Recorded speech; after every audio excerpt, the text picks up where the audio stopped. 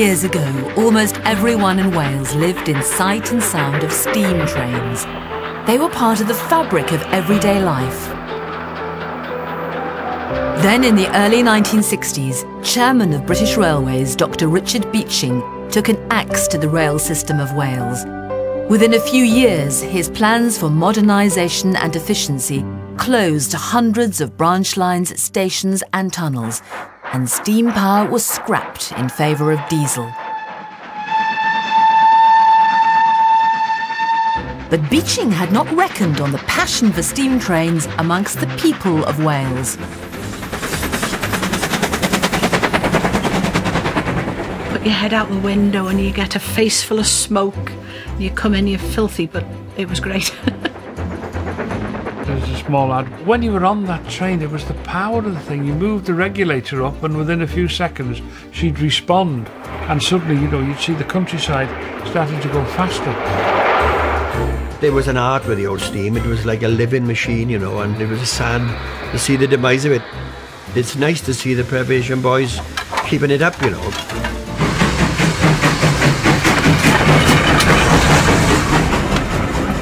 In 1975, just 8 years after the last steam engine ran on British Rail, a group of enthusiasts started Llangollen Railway.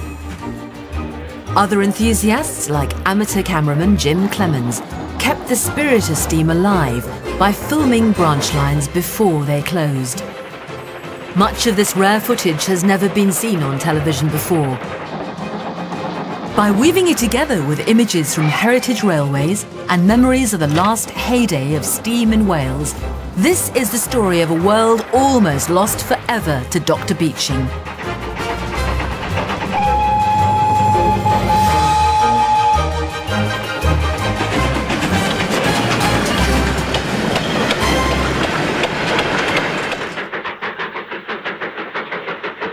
One of the main reasons for people's fond memories of steam trains is because of the holiday excursions that took them to the Welsh seaside. In South Wales, many communities that lived in the valleys booked day excursions to Barry Island or Porthcawl. Both reached directly by train from their local station. During the miners' fortnight, day excursions to Aberavon remained popular amongst Trondda families. Gareth Evans lived with his parents and younger brother in Treorchy in the 1950s. These trips now, they were either organised by local chapels or local working men's clubs. You'd never find the two amalgamating because the chapel people wouldn't get on very well with the drinkers. But they'd be reserved entirely as an excursion train. So you'd get on at Treorchy station with your parents. And whoever's train it was, you'd have the chapel deacons, all the club stewards marshalling you into some sort of order, shouting out, "That's your coach, that's your coach." Your parents would bundle you aboard, sandwiches would come out straight away, and it was a good day.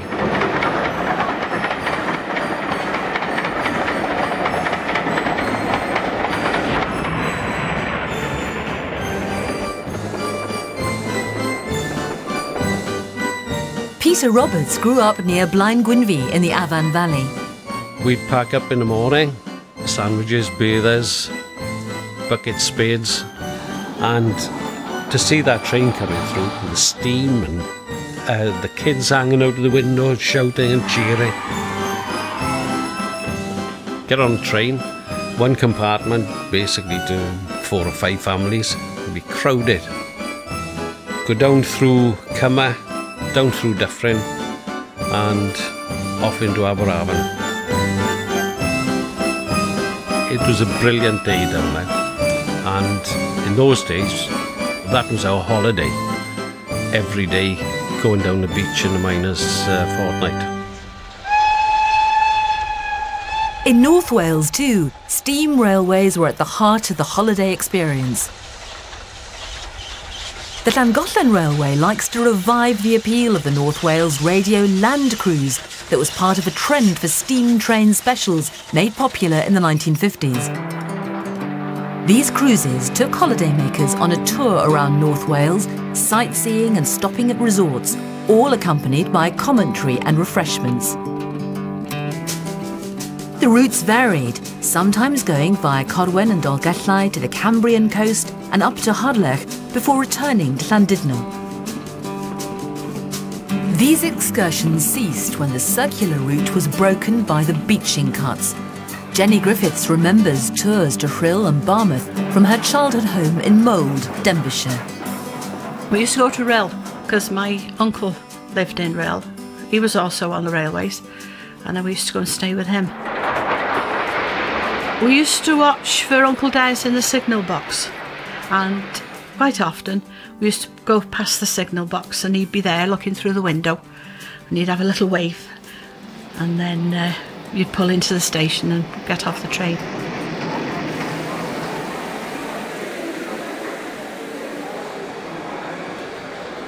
There were quite a few trains there because they'd have all sorts of trips and things going on. And when we were there, we used to go on what we used to call a mystery tour. And you go to the station and Mum go and buy the tickets, and you get on the train and you hadn't got a clue where you were going until you got there. Very often it used to be Barmouth, we used to go a lot. But it used to be fun.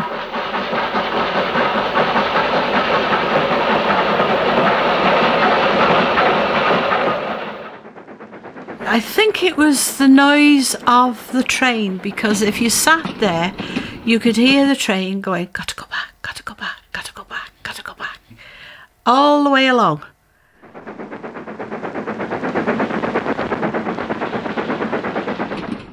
The love of steam is rooted in childhood memories. Many a Welsh schoolboy was drawn to train spotting, but it was not unknown for girls to take up the hobby as well. Jenny Griffiths lived half a mile from Mole Station. My friend and I, we used to go there a lot, train spotting, as you do. So we had an exercise book each, and a pencil, and a rubber, and off we used to go. And we used to go on the station in Mold, and we'd sit and we'd watch all the goods and things what coming in, and watch the porters working and the station master, and then we used to go over the bridge to the other side and watch trains coming in the other way. And we used to sit in this wall for hours, fascinated by all these trains. It was the noise of it. He'd let off all the steam, and then when he filled it up with the water, we used to find that quite fascinating, because very often the fella that was filling it used to get wet as well. So it was great fun, actually. For many children, the best chance of getting a ride on a steam engine was at one of the coalfield sidings near where they lived. Scenes like this have been common in North and South Wales in the 1940s, when Harry Lowndes was growing up a few miles from the Carrall colliery near Wrexham. This is the engine that I remember, the Welshman. The driver would be slowing down for you to get on the engine and have a ride up and come back down.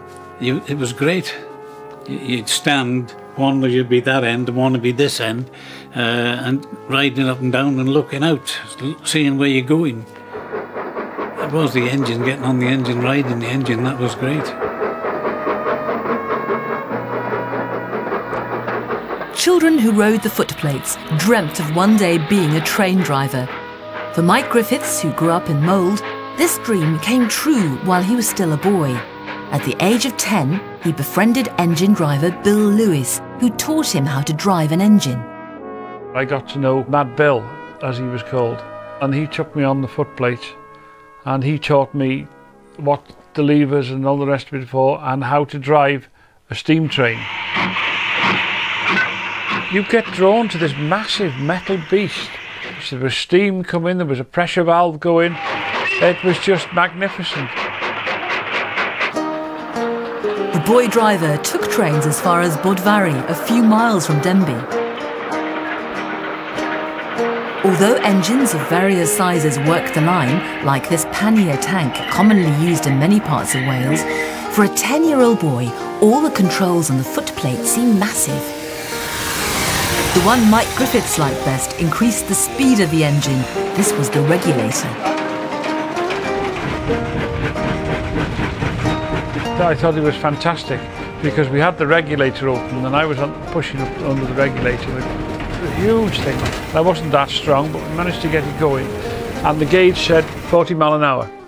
And Bill said, that is as fast as you'll go. She won't go any faster. When you were on that train, it was the power of the thing. You moved the regulator up and within a few seconds she'd respond. And suddenly, you know, you'd see the countryside starting to go faster. Despite the often friendly relations between crews and the public, the presence of children on a moving engine was strictly forbidden by British Railways regulations. And in 1956, the station master at Mould was determined to put a stop to the boyhood driving career of Mike Griffiths. There were several times I can remember quite clearly I was in a hell of a state because the station master came up the platform and he used to think, hello, how are you? And he used to talk like this. And he asked the engineer, had he seen me? No, he said, I haven't seen him today. Bill Lewis said, is he about? He said, he's about somewhere. He said, oh, he said, I haven't seen him. And I was on my knees, underneath the brakes, underneath the engineer's seat. I was in a hell of a state. He said, if he'd have stuck his head through the window, he'd have seen me. No, I haven't seen him at all, Bill Lewis said. And he said, right, we're away. He said, we've got the signal. He took the brake off, pulled the regulator, and we all had a good laugh about it.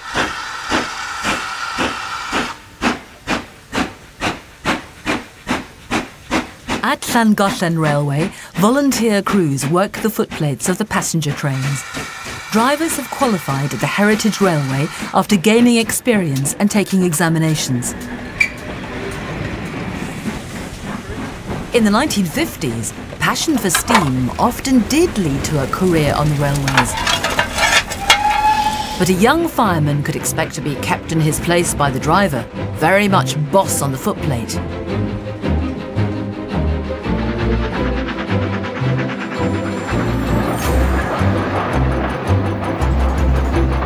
In 1955, Brian King worked at Neath Yard when he first fired a passenger train to Brecon on what was commonly known as the N&B line. The first Brecon turn I had was literally weeks after I got to Neath of Brecon. Cleaner came over and he said, you've got to go on the 410 passenger to Brecon.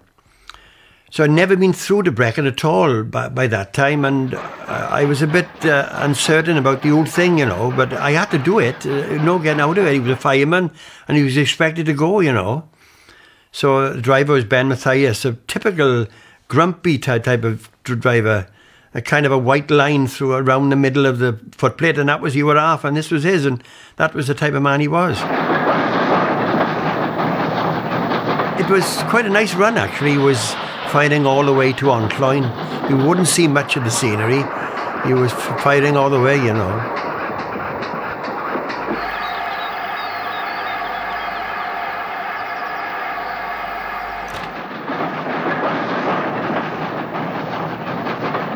When he was shoveling, obviously up towards Oncloyne, when you got to Oncloyne, it's evened out a bit, you know. Yeah, you were down to your t-shirt. And we used to have a famous red scarf around the neck. Well, of course, that wasn't there for decoration. That was to wipe the sweat away. And going through tunnels, you would have to put it over your mouth, you know, to stop the smoke and sulphur going in. So there was that little red scarf we used to wear. And then we used to tie knots in the four corners of it and put it on your head, you know, to keep your hair clean. Because you didn't want to get your hair dirty when you was a youngster.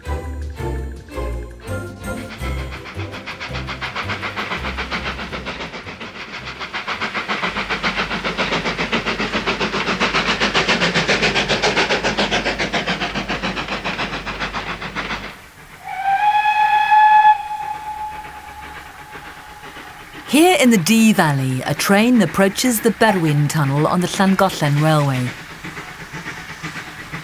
The frequency of tunnels in Wales have often been a test of endurance for passengers and crew alike.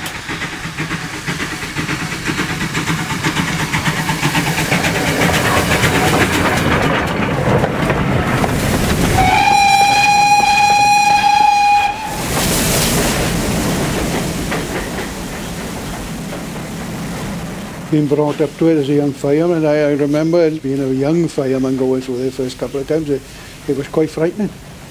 You know, like until you realised that it was in the hands of an older hand driver then, like, and it was quite safe then, really. It was very, very smoky, very horrible, and very narrow. You had to be careful. You wouldn't look out of the engine or anything. It's because in some parts the side of the tunnel was only about that much from the engine, like.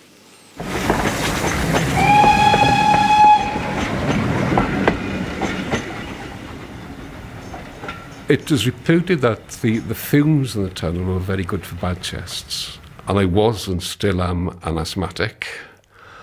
So my parents had physically forced my head out of the carriage window.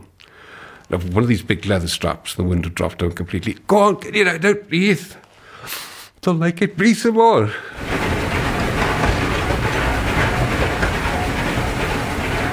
The sound of the engine would magnify, it would be echoing all around you.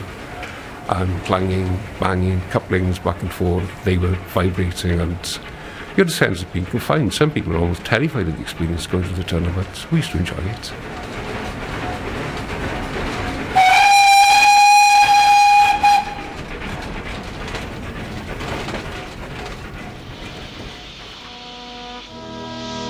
In the age of steam, hundreds of branch stations served the industrial and rural communities throughout Wales.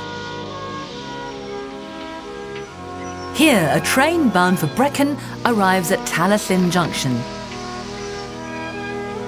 Such scenes captured by amateur enthusiasts in the last days of this historic rail network are rare and remarkably valuable. Every line that snaked through every valley provided frequent access points for families and workers to travel to destinations near and far. The Beeching cuts destroyed the way of life that had grown up around these stations, places of dependability held together by the people who ran them. The booking clerk provided a whole range of services available at each station. Glyn Jones remembers the process of issuing tickets at Prestatyn. Draw tickets out of the rack, cardboard tickets out the rack, had it in between your thumb and finger, but twice that meant both ends had been beaten, so it was a flick of the thumb and finger, turn it round, you see.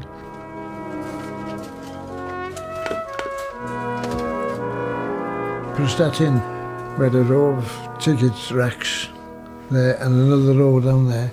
Some were in geographical order and some were in alphabetical order, you see. And the prices were on. But, of course, you float, the money you float. Pound notes, 10-shilling notes, crowns, florins, shillings, sixpences, pennies and halfpennies, all in rows, you know.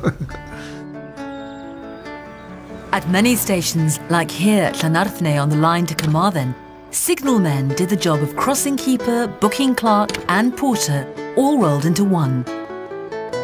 Points and signalling levers were sited outside on the platform to make it possible to carry out all these jobs single-handed.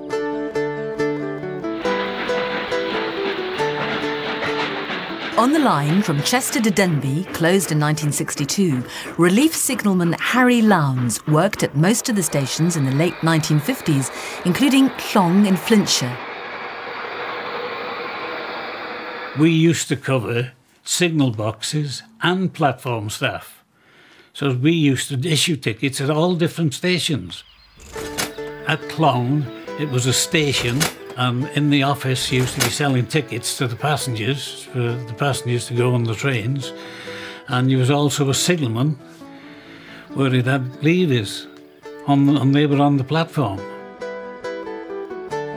The station house at Llong has survived to the present day. After being abandoned for many years, it is now being slowly restored as a private dwelling. Harry Lowndes is visiting Llong Station with Jenny Griffiths, whose grandfather, George Parry, worked as a signalman there from the 1920s. Harry kept a piece of wood from the station after it closed. Oh, what's This piece of wood, if you look on it, you'll see. my grandfather's name on it? Yeah? And the year. 1929. January 29. And all the names, and I mean, Yeah, if you and look... the long station 1854. Yep. As with all signalmen who worked the line, Jenny Griffiths' grandfather, George Parry, had many responsibilities, but he always had time for family visits. When I was little, I used to get the train here with my mum and my sister, but my sister's 3 years younger than me, so she'd only be a tot. And we used to come here and get off the train. And then if my grandfather was working, we used to stay and watch what he was doing. And he used to close the gates. The gates used to go over the road, and he used to close those down. And then he'd come up and he'd be pulling the levers on here, you know, and we used to think it was fantastic. We used to think it was big muscles, you know, to pull those levers. And that's when he used to help people on and off the trains. But the one thing I do remember was to get on the train, we used to have to go up the steps. Steps? Yeah, steps. there's two, yes. Yes. Was it two? Well, if anybody was getting on the train or off the train, you had to carry him from there to which carriage the people were getting in or out of. And put the steps there and put your foot on them, save them moving so the people could climb down or climb up into the carriage. And then you'd move the steps away. The station house at Llong had been built in 1849 as part of the Saltney to Mould branch line. Victorian railway companies tended to favour a similar design of house for each station. Down the line from Llong was Hope and Pennyforth. In 1959, Glyn Jones applied for the station master's vacancy here. Such was the standing of the job in the age of steam, the local newspaper reported Glyn's success. And with the job came the station master's house. But when Glyn arrived from Prestatyn with his young family, he found his idea of the rural idyll was not matched by British Rail. The house wasn't bad really, because a nice open view from one side and there was a shop on the other side. But we'd got 2 little children then, and there was no toilet. And we've got 2 little children. So we write and ask, see if we can have the toilet put in. And we got a very, to my mind, a rude reply from the head office. That you must remember that Pennyforth is a place in rural Wales, and no, not every rural place in Wales has an indoor toilet, so why should you have one? You know, oh dear. But eventually we did get one put in.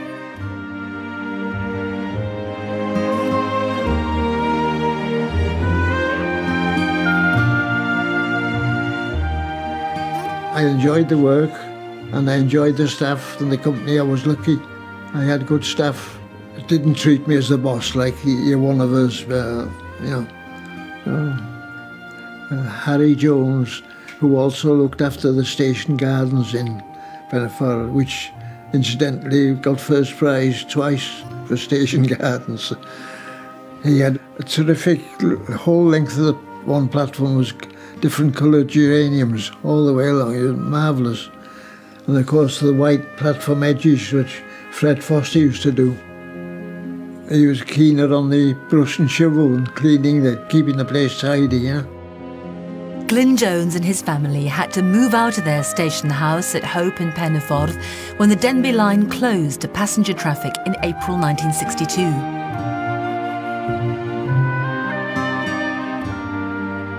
But one member of staff was able to continue. Relief signalman Harry Lowndes frequently worked at the signal box during the 5 years the line stayed open to carry goods trains. Unlike most station houses along the line, Glyn Jones's old family home still stands amongst a modern housing estate. Harry Lowndes got to know the new owner, Ray Ankers, while working at the signal box, but has not been back for many years. By God, Harry, how you doing, lad? All right, Ray. How are yourself? Hey, you're looking well. Well, not looking too bad either. Well, we're still here, and that's the main thing, lad, isn't it? Aye, Hey? aye. Former fireman Ray Ankers has spent nearly 50 years adapting his station master's house into a unique home. You wouldn't recognise the old place now? Well, no, not all this. You put all this on. Aye, me and my mate across the road done that. Ah. It wasn't all that much different, really. Like, the only thing we had to have new windows and and we had it rendered, didn't it? Because I've got a photograph there on there. Is the house exactly as it was? With the brick. It's in the conservatory with there. The brick. With the brick. It was all just a brick like it. Oh, you've still got open Beneford on the platform. Well, I look after the signs, aye. Well, trying to make it look original as possible, like, you know. I think you've got the signal in there. In the right place or the wrong place? I know. The wrong place. I had an awful job when I put it up there, man. Because it's distant. No, it's a western signal, isn't it? It is. There's the school there and the boxers. Well, near about where that lamp is there, more or less, is... Yeah, the school was about 20 yards away from the signal box. That's it, yeah.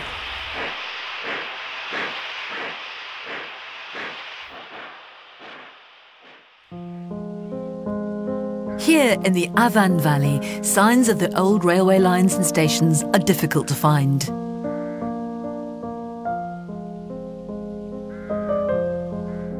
Before the Beeching cuts, the trains that travelled to and from Abergwynfi and Blaengwynfi were vital to local communities. The valley has changed greatly since Peter Roberts was a boy. We're in Blaengwynfi, just across the dividing line from Abergwynfi, and the river just there, that's the dividing line. The Abergwynfi station. The station was just to the left of the river, just in amongst the trees there. Actually, there's nothing left of the station now, but that was the terminus for the Maesteg to Bridgend and Cardiff line. Life in the Afan Valley is much quieter than in the age of steam.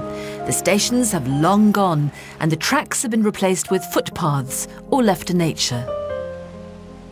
Much of the landscaping created as the lines crisscross the river can still be found, if sometimes a little hidden. But like many valleys that once reverberated to the sounds of steam power, the Afan holds mixed emotions for people who remember the railways. It ruined this valley when they closed the lines. The tourism that this valley could have now with this line and with Afan Argoed and all the cycle tracks here, it would be unbelievable. Richard Burton called this valley Little Switzerland in Wales, and I'm sure, well, they come from all over the world now just to go on the cycle tracks here.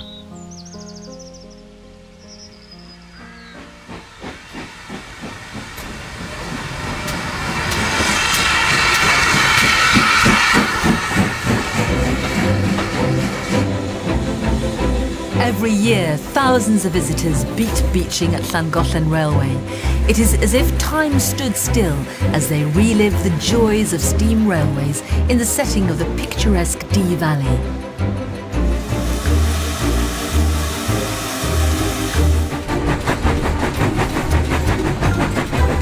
Today, there is a new commitment to restore some of Wales's historic branch railway lines.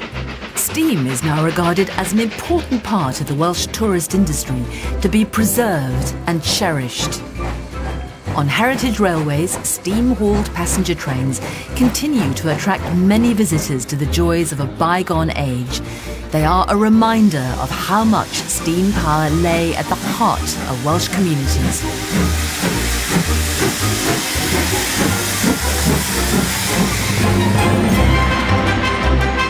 And the series concludes at the same time tomorrow night on BBC Two Wales, 7:30.